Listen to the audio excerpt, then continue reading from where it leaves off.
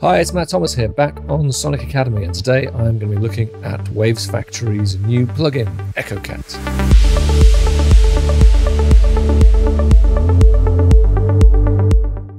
So EchoCat is a recreation of the Watkins Copicat, which is the world's first portable tape delay. 1958, right through to the 80s and the 90s, even they were still in production, sold hundreds of thousands of units. Now, you may or may not have encountered them, depends if you're more of a guitarist or not, because they were really primarily made, obviously in the 50s and 60s, there wasn't a lot of synth playing going on, so it was primarily a guitarist's effect unit. The guy behind the Copycat was Charlie Watkins, and the company was Watkins Electric Music, WEM. You can sometimes find their amps and things on eBay, starting to get nice money these days. Apart from his line of guitar stuff, he also invented the PA. If you've ever been to a gig, to see a band, or gone to a club, it all comes from Charlie Watkins' first PAs. And people like Bowie and Mark Bolan used to go to him and pretty much beg him to invent bigger and better things, just so they could be heard. Because frankly, when they started, if you've ever seen the early Beatles gigs, you could just hear the guitar amps and the stuff going through like a dreadful public address system. Those kind of trumpet-like horns, you see it like a country fair. That was what the Beatles were playing through in these theatres. So Charlie Watkins was the first guy to put together what we consider to be the modern PA, the speaker stacks and so on. And if you look at the Isle of Wight festival around the time after Woodstock, there's Jimi Hendrix playing his last ever UK gig on a WEM PA. Another iconic 60s gig, the Stones in the Park. If you look in the background, you'll see this little guy, the middle-aged, bald-headed guy wandering around, and that's Charlie Watkins, the man who put the power behind Pink Floyd, The Who, Fleetwood Mac, and many more icons of the late 60s and early 70s. So that was Charlie Watkins, inventor of the PA, and more importantly for us today, also the Copycat. Somebody who I was a massive fanboy of. Back in the 90s, I used to work for Future Music for a while, and I pretty much arm-twisted the editor to let me do a review of Charlie Watkins' new tape delay at that time, just so I could get a chance to speak to him. I even released a record under the alias Watkins, because I kind of think he's like a bit of a lost legend. Like in America, they make a fuss of Les Paul and all this stuff, and over here we've got this guy who pretty much trailblazed one of the most important parts of sound, the actual kind of creation of PAs and stuff, and nobody knows about him. So, you do now. Let's have a look at his delay. So, in a world of super sexy delays, why are we looking at the EchoCat, some rotten old guitar pedal? Well, because super sexy delays aren't that sexy. Well, they are, but they can get a little bit too pristine, a bit too perfect, and nobody will ever accuse the Copycat of being a bit too pristine or a bit too perfect. Far from it, in fact. So what we're going to do is look through why you would choose to use this piece of venerable recording history to spice up your tracks, and then we're going to look at how we use the Copycat so that you can see where it fits into your music making. First of all, let's have a listen to the beast itself.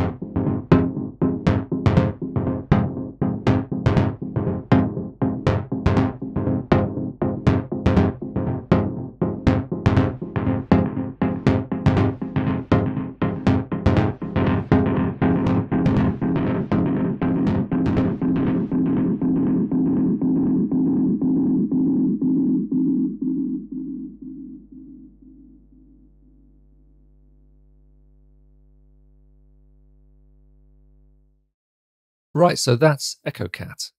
Pretty dirty, isn't it? I think that was the thing I was most surprised by, because when I used to have a real Watkins Copycat, the thing is, everybody says, "Oh, you know, tape delay. It's so characterful and dark, isn't it?" Kind of thing that sort of go drang, drong, but genuinely, my Copycat would go drang. Gum.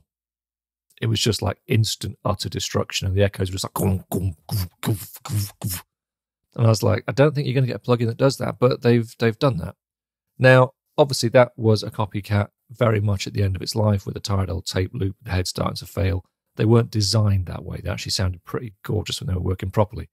But I think most people who encountered a Copycat in the 80s and the 90s were sort of like, yeah, that's inverted commas, interestingly lo-fi. I did kind of love it. And the guys who made the EchoCat here are the same. You know, they say in the manual that they initially didn't even bother modelling the mains hum, because who wants that? But then realised they kind of missed it. That's the joy of the EchoCat. It really catches all the failings, all the dirt, all the clatter that made the Copycat a nice thing to work with. So you're going to find all kinds of plugins that will do a sort of softer, warmer, more beautiful delay than this. But I don't know if you're going to find one which really hits that dark clatter the same way. So we've had a play. Let's go through the controls from start to finish. We will begin on the front panel. This, my one complaint, you can't twang this bit. On the real one, you could sort of twang that and the tape loop would come loose for a second and you get a whoop on the sound, and you can't twang it. So I'm going to make one request. I want to be able to twang that so that the tape here just goes whoop. Not sure you're going to use whoop in your music, but if you do want to use it, that's how it's done. So we need that feature. The EchoCat has 3 heads. Some of the later Copycats had 4, earlier ones may have had less, but you've got 3 playback heads. So you've got a record head and a raise head, and then you've got 1, 2, 3 playback heads, okay? On the original machine, you couldn't change the timing of these. It was simply the time it took for the tape to go round. A full loop created the timing. So essentially the distance between the record head and the playback head gave you 1, 2, 3 different times. And you could switch those heads on and off here. So you've got 1, 2, 3, all 3 are engaged, or you can have just 1 and 2, etc. So to hear this, let's get the power on. So I'm using that same simple stab sound, so we've got lots of space to hear the echoes in. Okay, so on this front panel, we have input, sustain, mix, output. Input, as you can imagine, simply drives the signal in harder, and if you're pushing the input, you're probably going to want to pull the output down. Really shoving the input and pulling the output back gives a kind of more abrasive, saturated sound to the whole circuit than if you run it at a nice kind of 0 level. Sustain is basically something we call feedback, typically in a delay.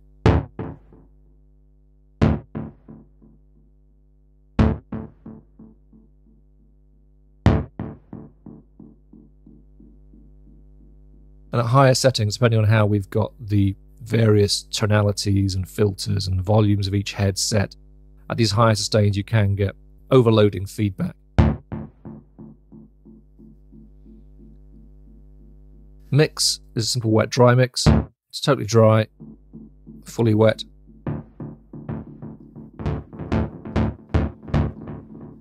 And that's the front panel. Apart from that, we have a high-quality switch, which just has an anti-aliasing feature to make sure that the signal remains, whilst dirty in a sort of tape modelling way, clean in the digital way, which seems a kind of contradiction. So you've got the choice to turn it off if you want to get a bit of minutely anti-aliased sound coming through your tape delay. We have a panic. If you're getting too much sustain going on and things are building up on the feedback, just hit that. Panic kills the sound. So we've got in out here. Keep your eye on that, because obviously, as I say, if you're hitting it too hard, you can get sort of beneficial overdrive, but if you don't want it, keep an eye on that. 0 is your man, as usual. We've got 4 buttons: heads, tape, motor, master. Let's run into heads first. So we've got 1, 2, 3 heads, and you can see there the little light next to head 1 is illuminating as we're getting an echo on that tape head. If I turn 2 on, and there we have that overloading sustain. Because with 2 heads, that's getting way too much level. And the 3rd head.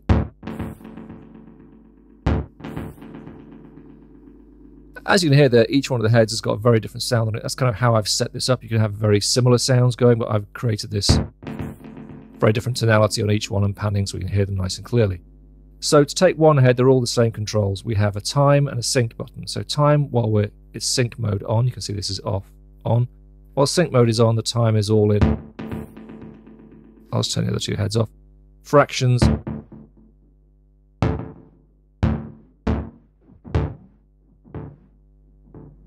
Or if we take sync off, we get it in milliseconds. Now, maximum delay time, as you can see, is not huge. We're looking like about 1¼ seconds there. And that is true to the Copycat. So this isn't the plugin for your Robert Fripp endless delay experiments necessarily. Okay, so we've got time and sync. Then we have volume, pan, high pass, and low pass. So on a per head basis, we can control volume.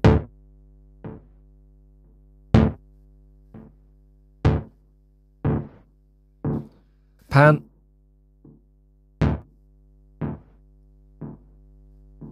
And then we have filters for high pass and low pass. We can really shape the tone of each head.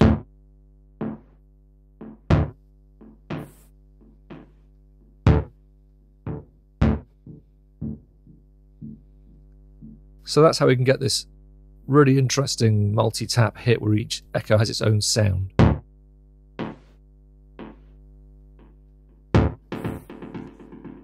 By using these volumes, the pans, and the high pass and low pass. That's the heads page. Moving on to tape, we have a few parameters relating directly to how the original sort of tape sound is recreated. First up is hiss. Now, we've got a volume for the hiss. There's none. Here's a load.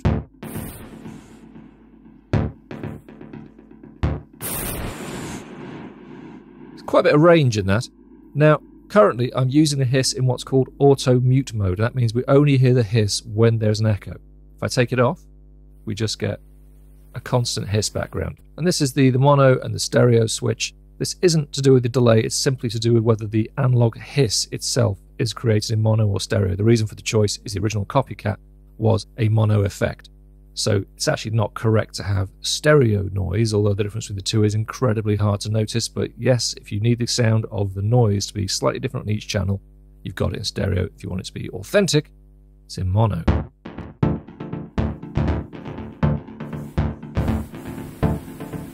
Mono, stereo. Okay.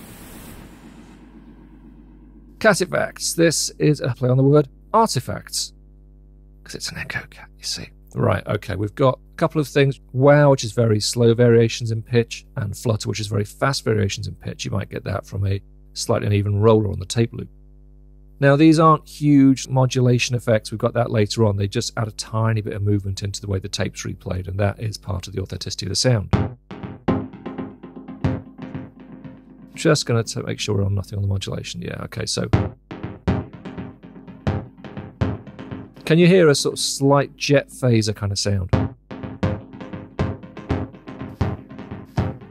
if I take the wow off, it's more of a frozen phase. This is really, really tiny stuff, but the wow is just causing very small variations in the pitch and the tempo. Flutter is doing the same, but at a much faster rate. Like a very fast, very mild vibrato. So you can use those to make the tape a little wonky. Then you've got age of the tape. It's nice and clean. And there you can hear the tape itself is a bit dull. And finally, for a really knackered old tape, you're starting to get actual signal loss.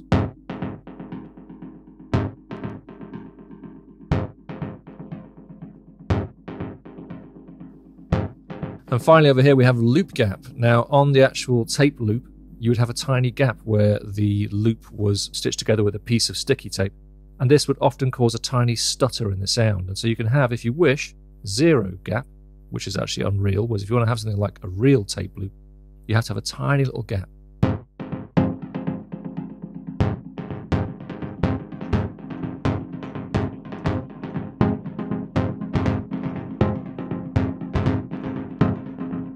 Yeah, there's a tiny little break in the sound.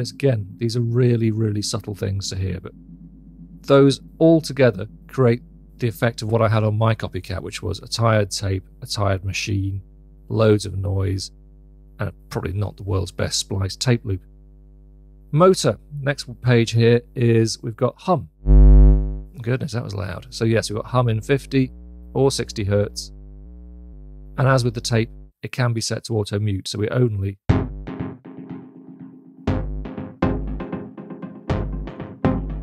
hear it as the dry signal goes in.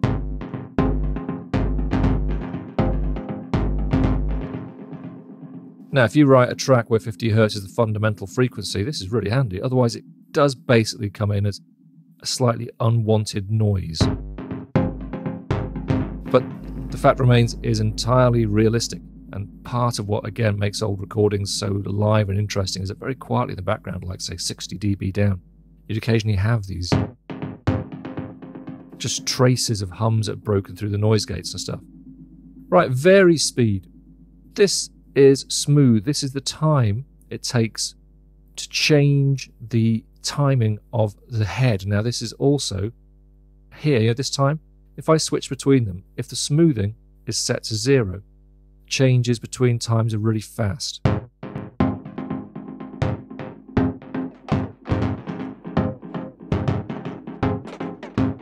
Okay, you can hear there it really sweeps very fast to the new time. If I make smooth long,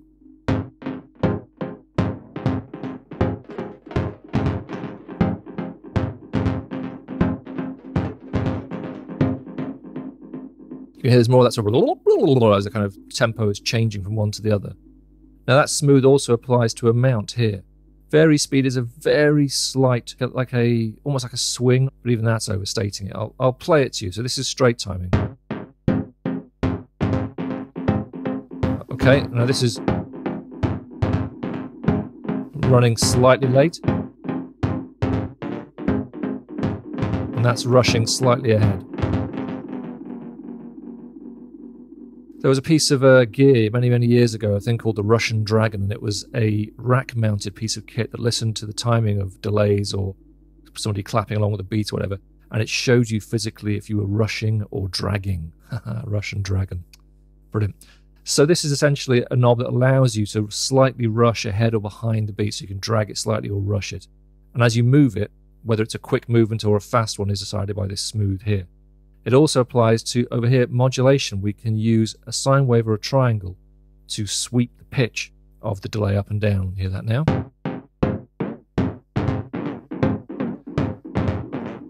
And the frequency of that LFO is here.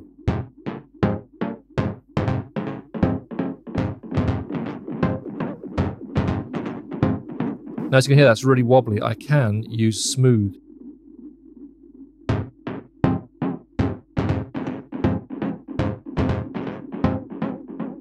So that creates its own very interesting thing. We have a fast, quite deep LFO modulation of the pitch, but it's then being smoothed out. So these four work together in various ways, and smooth also works with head swaps as well in terms of timing. So I'll just roll back that depth. Okay, a master. Now here we have ducking. If we want to, we can get rid of the sound of the delays while the dry signal comes in. So I'll just do that now. Now how fast they come back in is set by the speed. Let's get some more delays in, makes it easier to hear. And you can hear there they were quite sort of pushed back whilst the dry sound was going on, but if I make their speed of recovery quicker, they'll jump in between the gaps.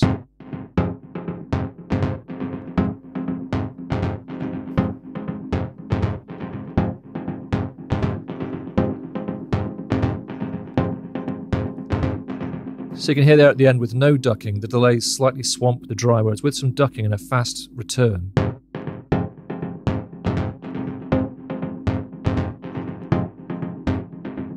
we get that more defined kind of riff sound. Now, we can target that ducking to the whole of the stereo signal or just the center.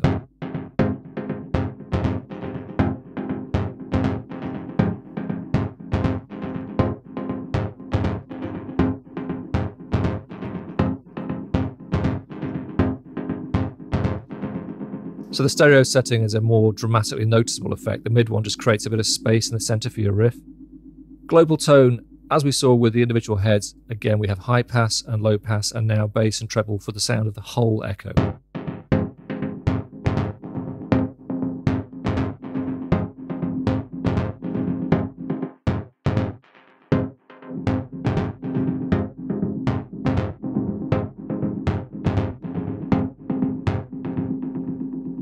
And finally, for the output section, we have a control of mid and side separately, which is a lovely thing for a delay.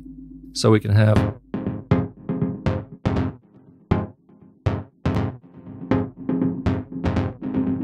boost aside,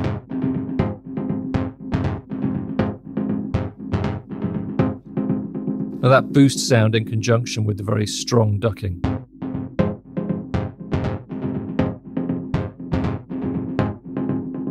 That's a very groovy, very powerful sound.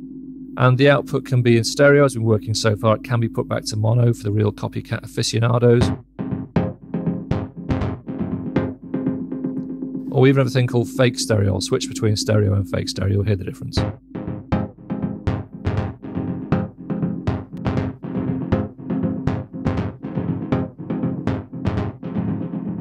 So a tiny bit of offsetting between the two channels creates that extra width there.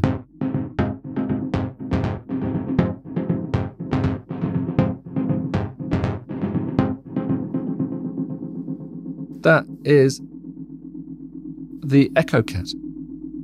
Much closer to the original hardware than I expected, and that's all the recommendation I'm going to give it. It doesn't need any more. If you ever played with the Watkins Copicat and thought, wow, what a lovely thing, and they really are. They're built into a little suitcase. They're all kind of fake plasticky leather and bits of shiny James Bondy steel and plastic grills and everything. So 70s. If you want that, get this. Thanks everyone for watching. We really appreciate all the support from you guys. If you love this video, then smash a like, and if you want to be notified about new videos, hit the subscribe and notification buttons. Peace!